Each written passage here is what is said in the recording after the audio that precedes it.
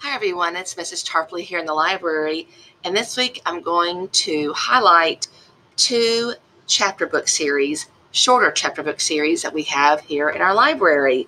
The Zoe Sassafras series and the Katie Kazoo series. Zoe Sassafras is a series that we have here in our library. I believe there are about 8 books in the series, and we have like the first, I think, 5 or 6.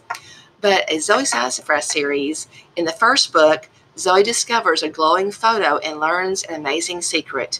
Injured magical animals come to her backyard barn for help. When a sick baby dragon appears, it's up to Zoe and Sassafras to figure out what's wrong. Will they be able to help little Marshmallow before it's all too late? In the first Katie Kazoo Switcheroo story, Katie Carew, nicknamed Katie Kazoo by the class bully, had no idea what would happen when she wished that she could be anyone but herself. But now her wish has come true in Switcheroo. She keeps turning into other people and even animals.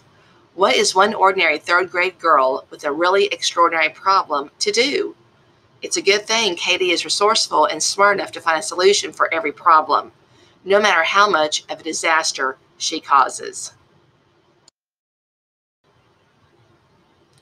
I hope you enjoyed hearing about these two series that we have here in our library.